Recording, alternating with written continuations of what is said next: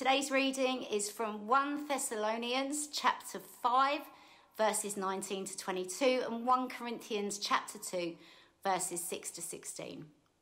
Do not quench the spirit. Do not treat prophecies with contempt, but test them all. Hold on to what is good. Reject every kind of evil.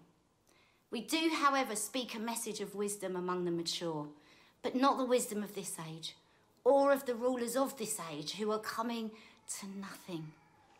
No, we declare God's wisdom, a mystery that has been hidden and that God destined for our glory before time began. None of the rulers of this age understood it, for if they had, they would not have crucified the Lord of glory. However, as it's written, what no eye has seen, what no ear has heard, and what no human mind has conceived, the things God has prepared for those who love him. These are the things God revealed to us by his Spirit. The Spirit searches all things, even the deep things of God. For who knows a person's thoughts except their own spirit within them? In the same way, no one knows the thoughts of God except the Spirit of God. What we've received is not the spirit of the world, but the Spirit who is from God, so that we may understand what God has freely given us. This is what we speak, not in words taught to us by human wisdom, but in words taught by the Spirit, explaining spiritual realities with Spirit-taught words. The person without the Spirit does not accept the things that come from the Spirit of God, but considers them foolishness and can't understand them because they are discerned only through the Spirit. The person with the Spirit makes judgments about all things, but such a person is not subject to merely human judgments. For who has known the mind of the Lord so as to instruct him? But we have the mind of Christ.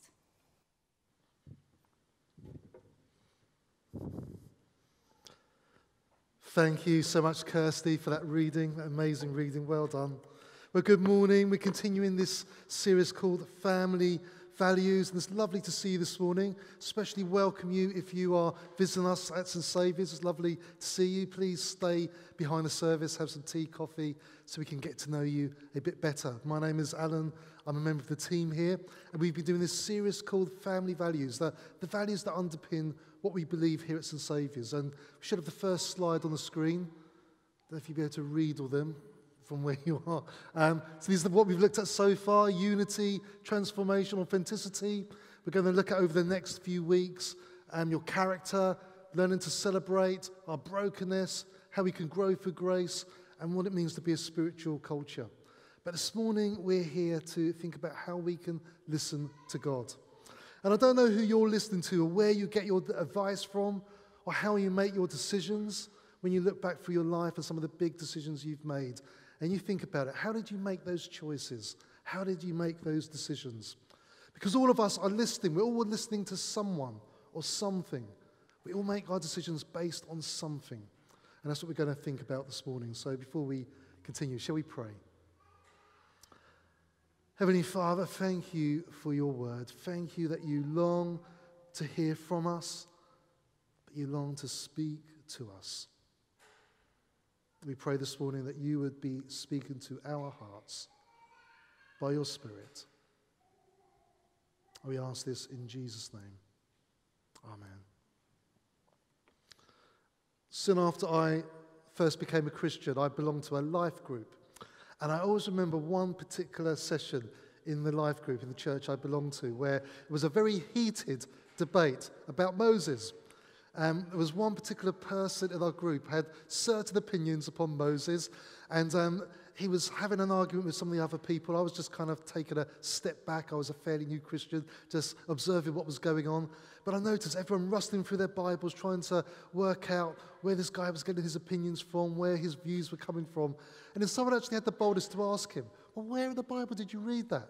And he said, oh, it wasn't in the Bible. I saw it in The Prince of Egypt, the Disney cartoon. I wouldn't think Disney's probably it's great, but it's not the best place to get your theology from or you get your idea of who God is and who the characters are in the Bible. Maybe Disney's not the best place to go to. But who are you listening to? Who are you listening to? Maybe you're a heart person, and when you feel something very strongly or negatively, that's how you make your choices. Maybe you're quite an emotional person. If you're sort of passionate about something, if you're happy or joyful about something, that's the choice you're going to make. Or if you're sad about something and the door closes. Maybe you're an academic or an intellectual person. You like to rationalize things. Does this make sense? Is it safe? Is it proper? Is it profitable? That's how you make your choices.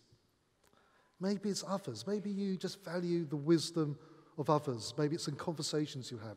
You have a conversation with someone and you think, yep, that's the decision I'm going to make. Or maybe you hear a bit of gossip or conversations going on and you think, yeah, that sounds a really good idea. I'm going to make my decisions based on what others say.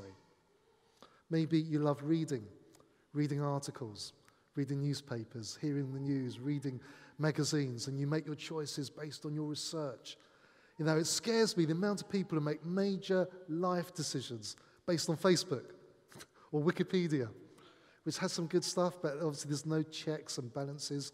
Anyone can say, I'm a doctor, and say, you know, you shouldn't be eating yellow cheese, eat blue cheese. You shouldn't be eating fresh milk. You know, people put all crazy things on Facebook. It amazes me the amount of people that think, okay, I've read it on social media, I'm going to make a life decision based on that. There's nothing wrong with some of those things, but how are you making space to listen to God? How are you listening to God? Listening to God is normal for anyone who follows Jesus. It's normal for anyone who says they belong to Jesus, to be guided by Jesus and to hear Jesus' voice. One of the key values for us here at St. Saviour's is we want to be a community that hears God's voice, that is guided by God and does the things that God calls us to do. And our readings this morning are taken from two letters written by St. Paul's to two different churches, one in the place called Corinth, one in the place called Thessalonica. And it was, if I was to summarize our two readings in just a few words or a couple of sentences, it would be this.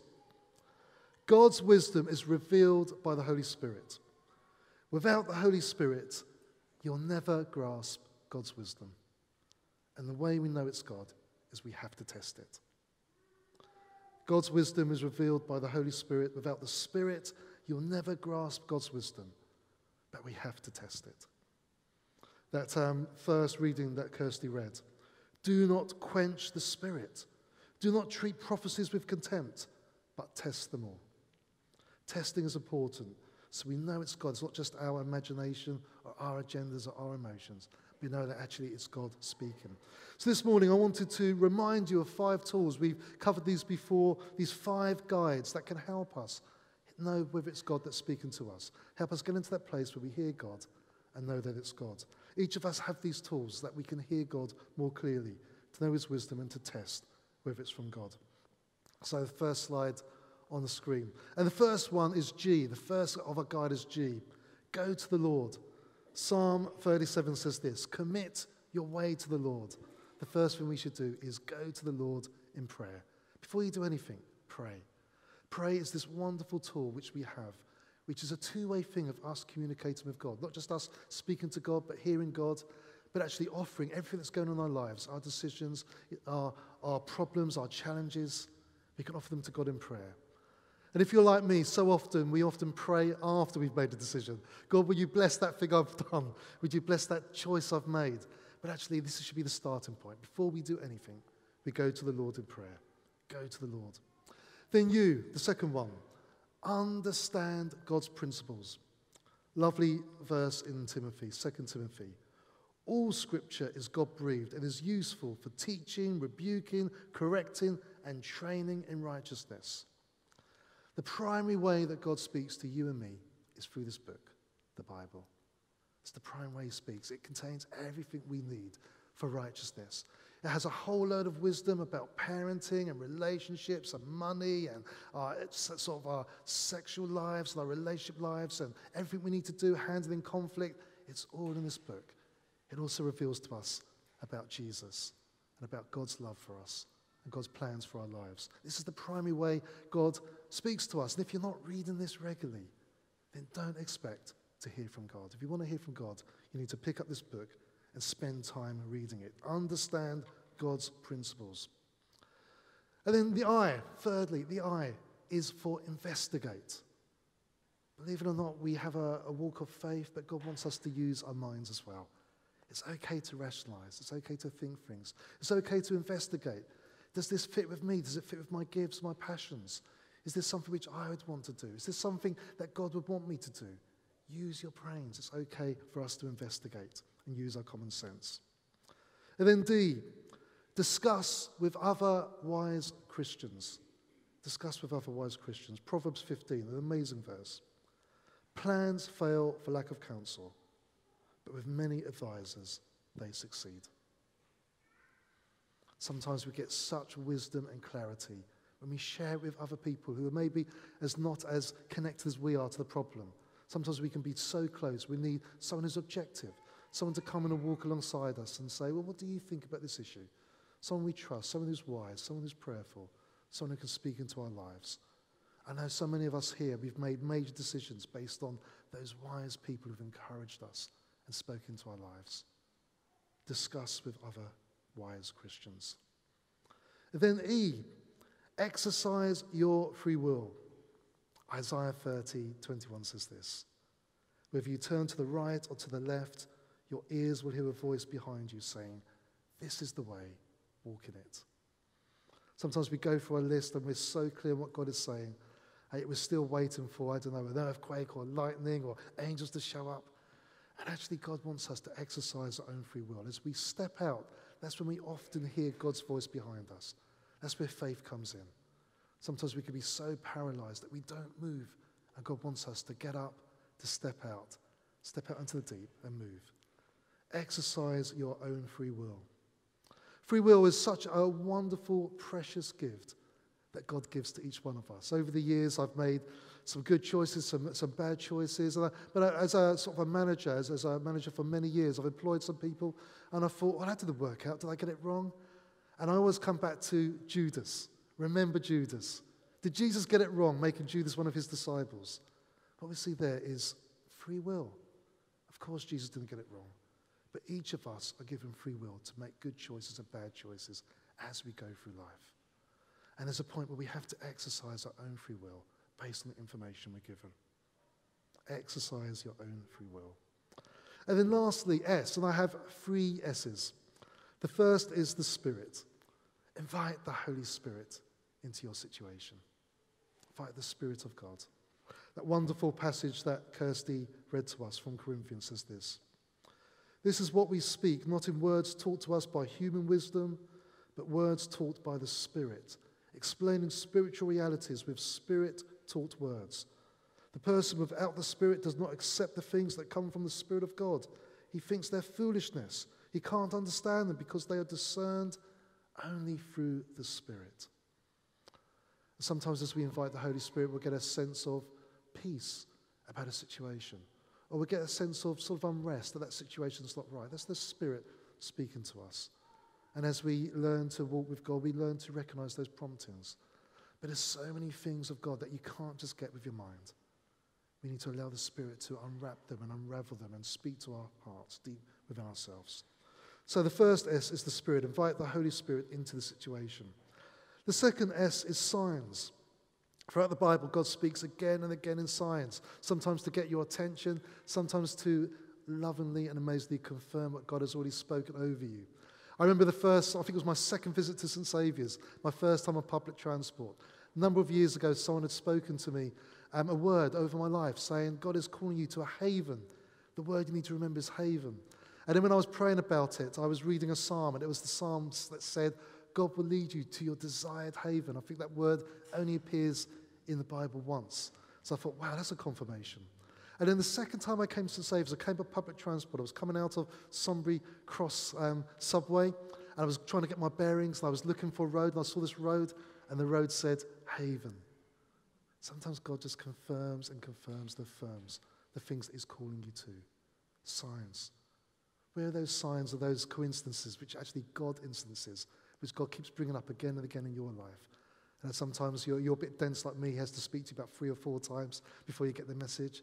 But actually, when you reflect and look back, you think, oh, well, God, you were speaking to me so clearly about a path you were leading me down. Or so clearly you were closing a door of a path I shouldn't have gone down. Signs.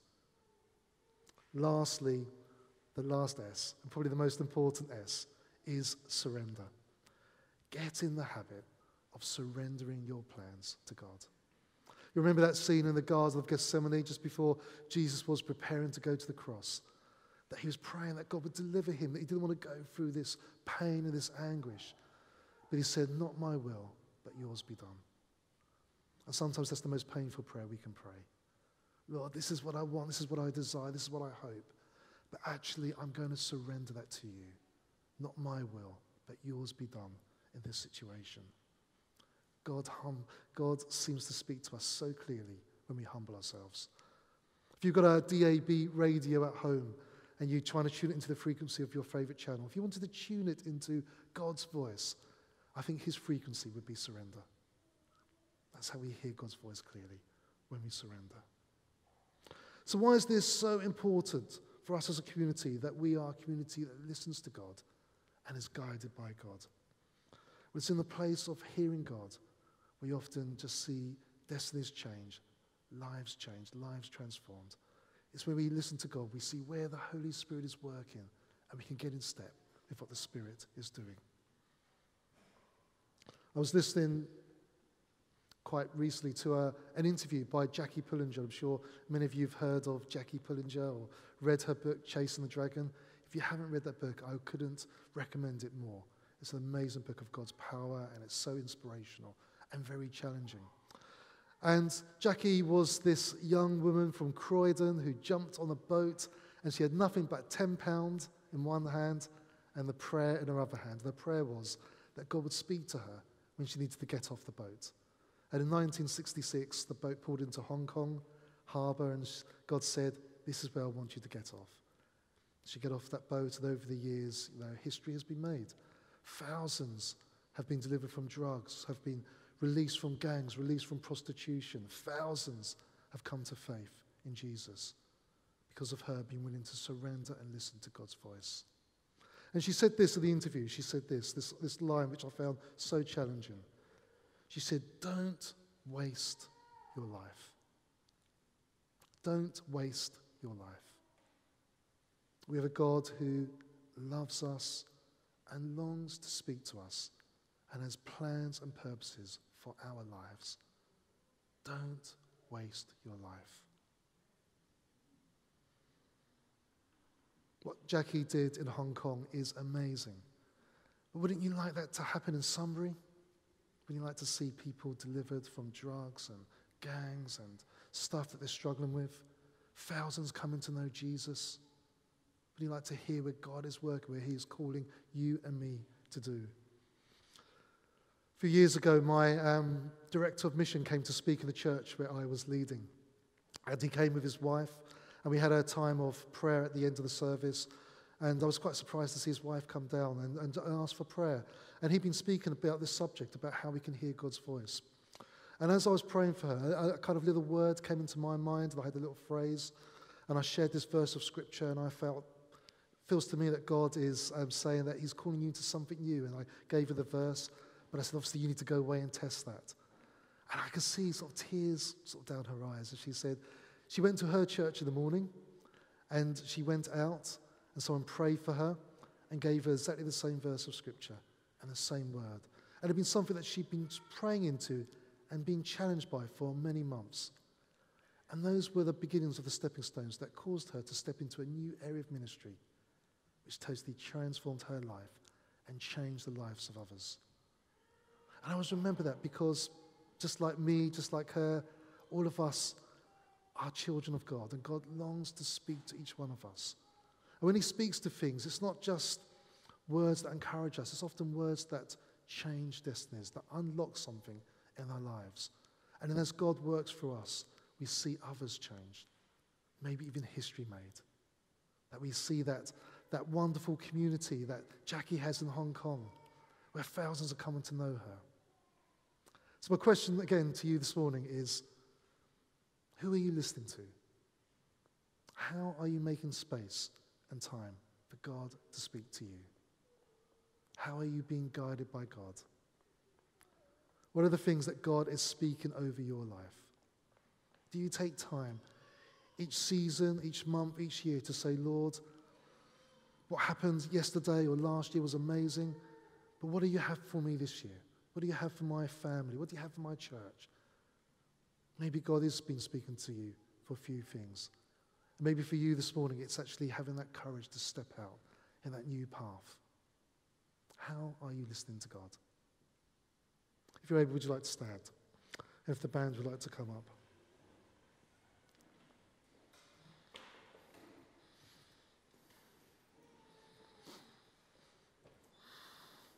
I wonder what God might be saying to each one of us this morning.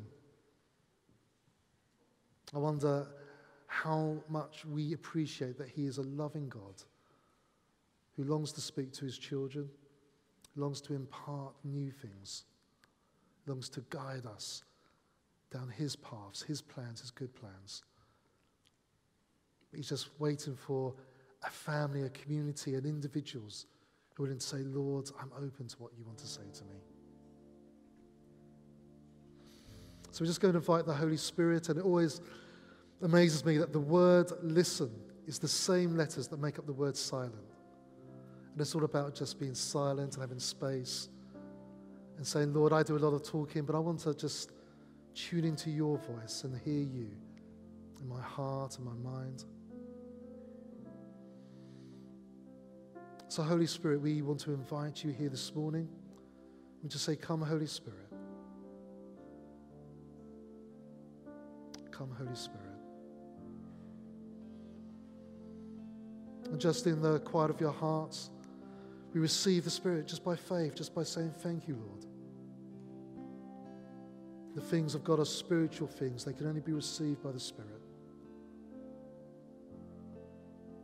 By faith. And we just say, Lord, we receive you. Thank you, Lord. Maybe you'll experience something powerful. Maybe you experience nothing at all. But God's promise is that when we ask, he comes, and receive him just by faith, just by saying thank you. Come, Holy Spirit.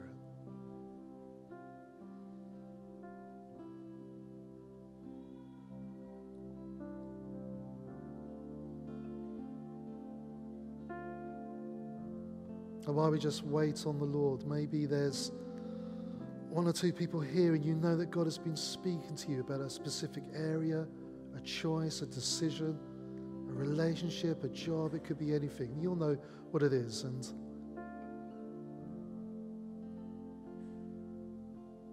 maybe for you is to go through that list, praying, going to the Lord, understanding his principles. What does the Bible say about it?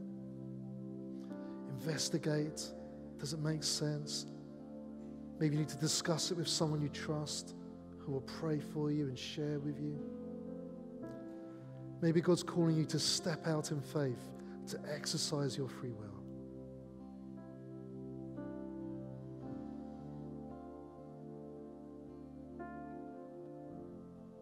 Maybe he's calling you to reflect on those signs, those God instances which he's shown you. Maybe God's just calling you to surrender.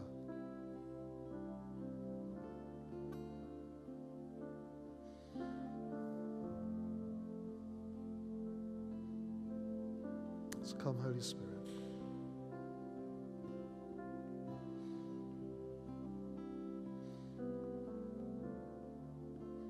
Or maybe you're here this morning and you're at a crossroads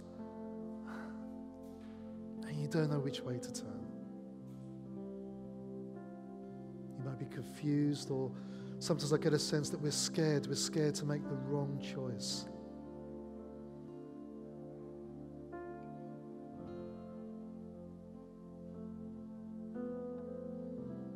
Commit your way to the Lord, and he will do this. He will make your righteousness shine like the noonday sun. Commit your way to the Lord.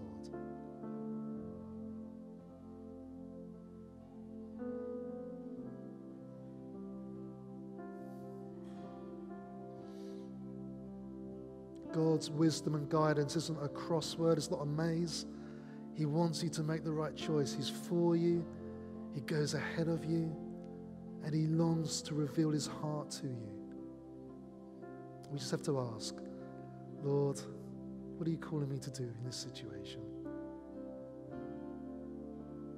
If that's you, just ask the Lord, Lord, what are you calling me to do?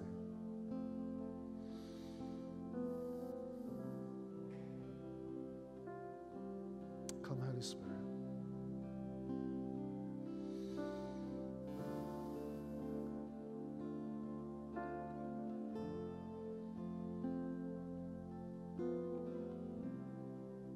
Father, we thank you that you are a good God who longs to speak to us and guide us, and you're not an angry Father who tells us off when we get it wrong, but you just love us, and even when we make the wrong turns, your grace is so amazing and bigger than our mistakes. You just want us to try and do things in your will and for your glory. And I pray this morning, Lord, that the choices that we have to make, that you would be with us, that you would guide us. You'd help us to know your love when we've got it wrong. But you lead us, Lord, to get it right. Thank you, Jesus.